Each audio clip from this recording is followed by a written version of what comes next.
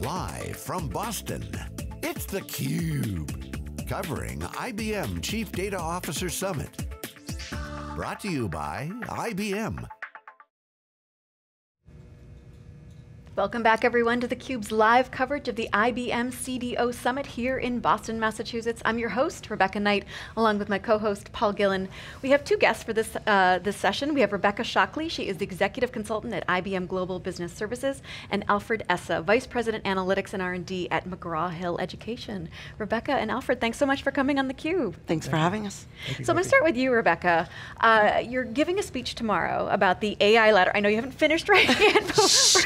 Don't tell. You're giving a speech about the AI ladder. Right. What is the AI ladder? So when we think about artificial intelligence or augmented intelligence, it's very pervasive. We're starting to see it a lot more in the organizations. But the AI ladder basically says that you need to build on a foundation of data, so that data and information architecture is your first rung. And with that data, then you can do analytics, next rung, move into machine learning once you're getting more comfortable, and that opens up the whole world of AI. And part of what we're seeing is organizations trying to jump to the top of the ladder or scramble up the ladder really quickly and then realize they need to come back down and do some foundational work with their data.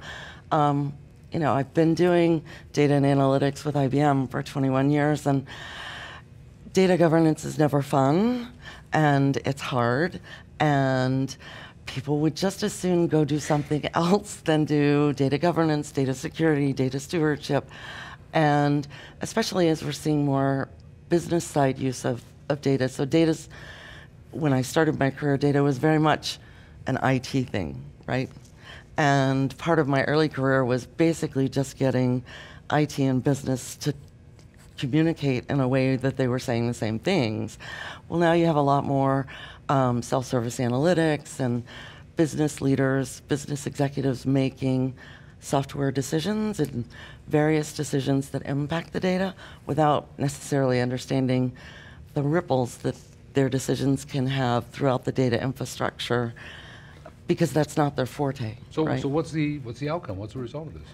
Well, you start to see organizations, it's similar to what we saw when organizations first started making data lakes, right? The whole concept of a data lake, very exciting, interesting, getting all the data in together, and whether it's virtual or physical. What ended up happening is, without proper governance, without proper measures in place, you ended up with a data swamp instead of a data lake. Things got very messy very quickly, and instead of creating opportunities, you were essentially creating problems. And so what we're advising clients is you really have to make sure that you're focused on taking care of that first rung, right? Your data architecture, your information architecture, and treating the data with the respect as a strategic asset that it is, and making sure that you're dealing with that data more in a proper manner, right? So basically telling them, yes, we understand that's fun up there, but come back down and deal with your foundation. And for a lot of organizations, they've never really stepped into data governance. So, because again, data isn't what they think makes the company run, right? So banks are bankers, not data people. But at the same time, how do you run a bank without data? Well, exactly, and I want to bring you into this conversation, Alfred, as McGraw-Hill, a company that is climbing the ladder in a more steady fashion. What's your approach? How do you think about bringing your teams of data scientists together to work to improve the company's bottom line, to enhance the customer experience? Talk to our viewers about that. First I'd sort of like to start with laying some of the context of what we do. So McGraw-Hill Education has been traditionally a textbook publisher. We've been around for over 100 years. I started with the company over 100 years ago. You've aged well. But We no longer think of ourselves as a textbook publisher. We're in the midst of a massive digital transformation. We started that journey over 5 years ago. So we think of ourselves as a software company. So we're trying to create intelligent software based on smart data. But it's not just about software and AI and data. When it comes to education, it's a tale of two cities. This is not just the US, but internationally, right? Used to be we were born, went to school, got a job, raised a family, retired, and then we died. Well, now education is not episodic. People need to be educated. It's lifelong learning, right? And it's survival, but also flourishing. So that's created a massive problem and a challenge. So it's a tale of two cities. By that I mean there's an incredible opportunity to apply technology, AI. We see a lot of potential in the new technologies. But so in that sense, it's the best of times. The worst of times is we're faced with massive problems. There's a lot of inequity. We need to educate people who have largely been neglected. So that's the context. So I think in now answering your question about data science teams, first and foremost, we like to get people on the teams excited about the mission. You know, mission. It's like, what are we trying to achieve? What's the problem that we're trying to achieve? And I think the best employees, including data scientists, they like solving hard problems. And so, first thing that we try to do is, it's not what skills you have, but do you like solving really, really hard problems? And then taking it next step, I think the exciting thing about data science is it's an interdisciplinary field. It's not one skill, but you need to bring together a combination of skills. And then you also have to excel and have the ability to work in teams. You said that AI has potential to improve the education process. Now, people have only so much capacity to learn. How can AI accelerate that process? Yeah, so if we stand back a little bit and look at the traditional model of education, now there's nothing wrong with it, but it was successful for a certain period of years, and it works for some people. But now the need for education is universal and lifelong.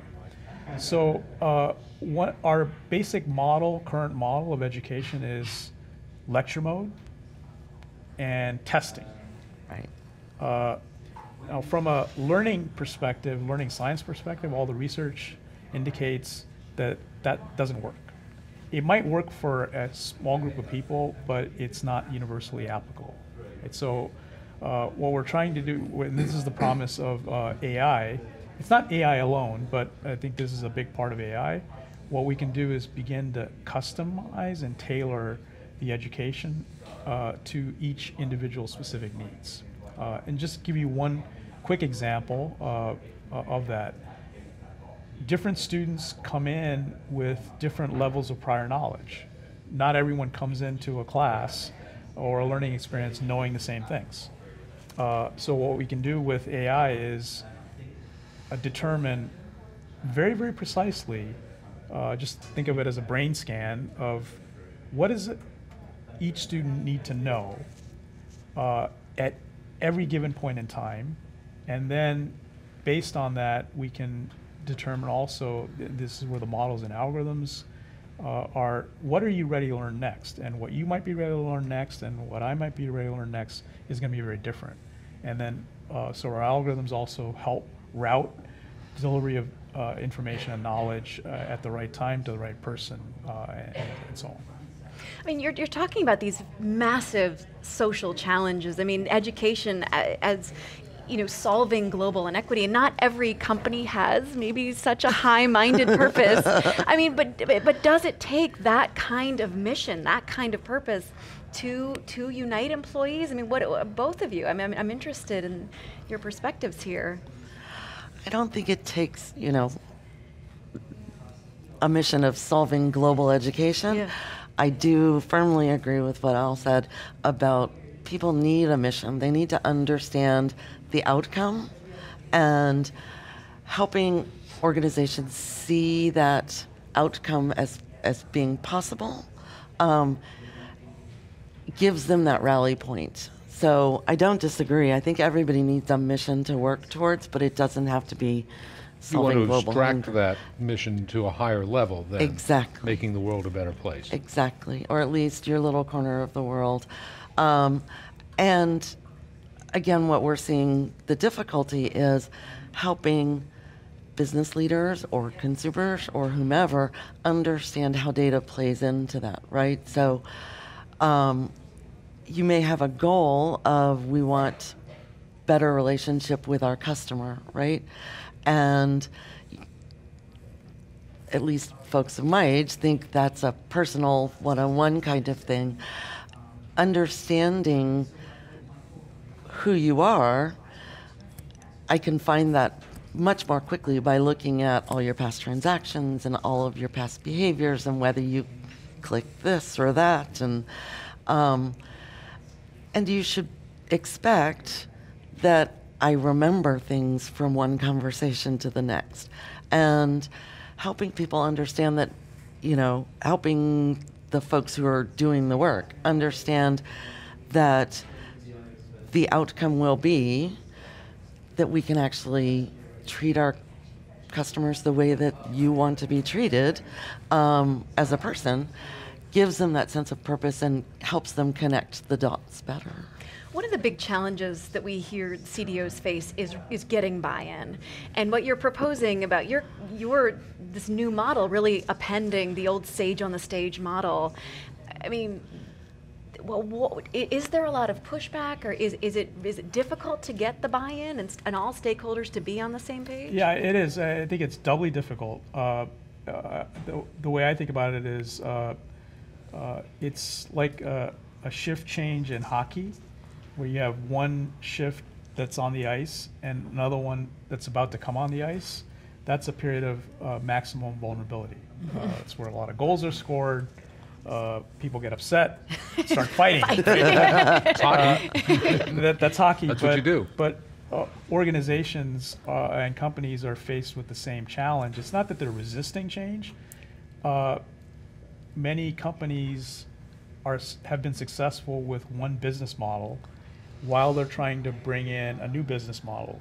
Now you can't jettison the old business model because often that's paying the bills. That's the source of the revenue. So the real challenge is how are you going to balance out these two things at the same time? So that's doubly difficult, right? I want to ask you quickly, because we have to end here, but there's a terrible shortage of cybersecurity professionals, data science professionals. The universities are simply not able to keep up with demand. Do you see the potential for AI to step in and fill that role? I don't think technology will, by itself, will fill that role. I think there is a deficit of talented people. I think what's going to help fill that is getting people excited about really large problems that can be solved with this technology. I think the talent is there. What I see is I think we need to do a better job of bringing more women, other diverse groups into the mix. There are a lot of barriers in diversity and bringing talented people. I think they're out there. I think we could do a much better job with that. Recruiting them. Great. Alfred, Rebecca, thanks so much for coming on theCUBE. It was a pleasure. Thank you so much for having us. I'm Rebecca Knight for Paul Gillen. We will have more from theCUBE's live coverage of the IBM CDO Summit here in Boston coming up in just a little bit.